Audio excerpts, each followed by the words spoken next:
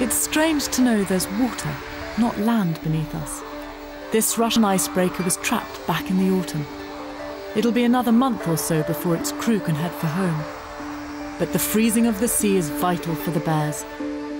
The ringed seals build dens just under the ice, and the polar bears go after the newborn pups. What have we got here? Why is this little pup out on the ice on its own? It's lost its breathing hole. It's come up on the ice to go into adult plumage and lost its hole basically in the flat light and can't find its hole. The pup's only about 3 weeks old. He's incredibly vulnerable out in the open. So this little guy's going to be a snack for polar bears, basically, isn't he? Yeah, he's definitely dinner if we don't help him out. What do you normally do? I'll look around, search for a hole, and give him a little helping hand. Okay. Hey, boy. Hey, here's the hole just over here. So just down. You see through the ice? Yep. Find about 1.5 meters of ice here. Just put him down.